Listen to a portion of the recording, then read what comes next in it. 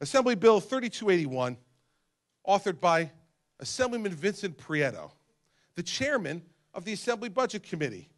Someone needs to get Vinnie a calculator, because Vinnie doesn't understand. Obviously, he's out there yelling, screaming, we don't have enough money. But what did Vinnie do? Wait till you hear this.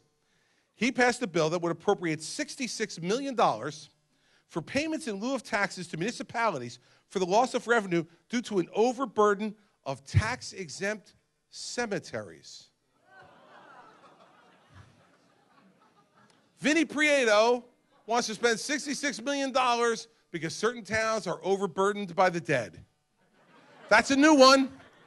Democrats are saying now, even the dead cost us money. No money for the living for tax cuts, $66 million for the dead. Only.